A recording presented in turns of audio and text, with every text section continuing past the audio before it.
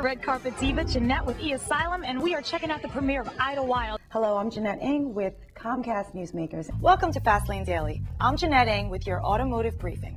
I hope so. About a month ago, I met Jeanette Ng when she first came to QVC. To the Filipino Mall. Yeah. Wine in a mug. Consider yourself lucky because you have backstage passes to the Made in Iceland fashion show. Now, what is the meaning of Idlewild? Idlewild is actually a real city that was in Michigan, and we just took the name and transported it to Georgia and made it Idlewild, Georgia, a fictitious place. So the name of the town is from Michigan, you placed it in a fictitious place in Georgia, and you filmed it in North Carolina. Right. Yes. So it's a lot of jumping around, you know what I mean?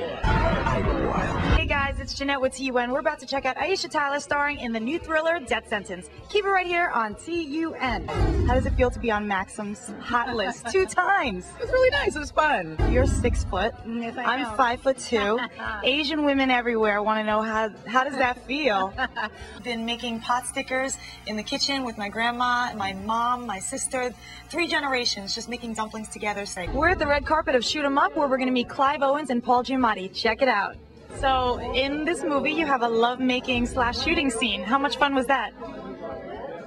It's tough. Sometimes it's all about work. It's work, work, work. I heard that the finger-breaking scene was what sold you. No? Yeah, I thought that would be fun to do. When I read the script, I thought this seems like you get to break Clive Owen's fingers.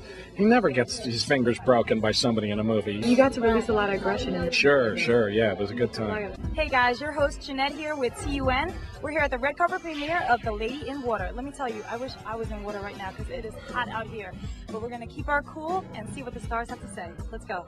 I have a question. Yes, ma'am. How did you work on your stutter so well? Oh, nice. Nice. Now you're going to get in trouble for that. We're here in the meatpacking district celebrating Bastille Day the French way.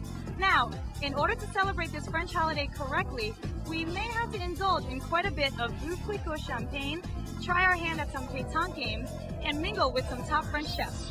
So what do you say? Let's go indulge. How have you been enjoying yourself today at Bastille Day? I got to play pétanque for the first time, so that was pretty good. I haven't played pétanque yet either, so you know more than me. Will you teach me? Absolutely.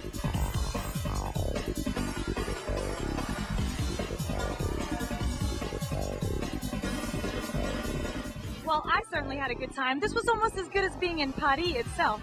For That's So New York, this is Jeanette. Welcome to a new day. Don't know what's on the way, but whatever it is, I'll be ready. On your All right, we're inside the market. This lady, holy shit, it's familiar. Discovering how cheap everything is. Best way to compare is something that we know in America. Dunkin' Donuts, my favorite. So Philippines runs on Dunkin' as well. All right, ready? Let's see these munchkins. How much is it for munchkins? Box, ma'am? A box of munchkins. 65 pesos, ma'am. 65 pesos? Yes, ma'am. Okay, so a box like this, how many is there in there? 25, ma'am. All right. 25 munchkins for 65 pesos, which is $1 and change. $1 and change. Usually that buys me 3 or 5 munchkins, because I'm a dork and I actually buy munchkins that are in sets of 5. So how much is a donut? 10 pesos, ma'am. 10 pesos? Each. So it's about 20 cents. Wow, I'm about to buy some donuts. take in the sights on the ride of my life. Living just to survive's not enough. So much love to discover. I don't need any other.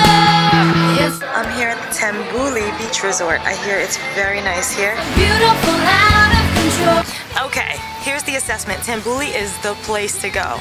I'm in Tambuli West. Next time I'm going to go to Tambuli East. But I had a delicious roast beef sandwich with gravy and fries on the side and a frozen drink for 300 pesos, which is exactly what my allowance was when I had my entrance fee of 350 pesos. So in short, $7 paid for food and my day here in this gorgeous resort. Here, take a look. Like I'm falling, flying.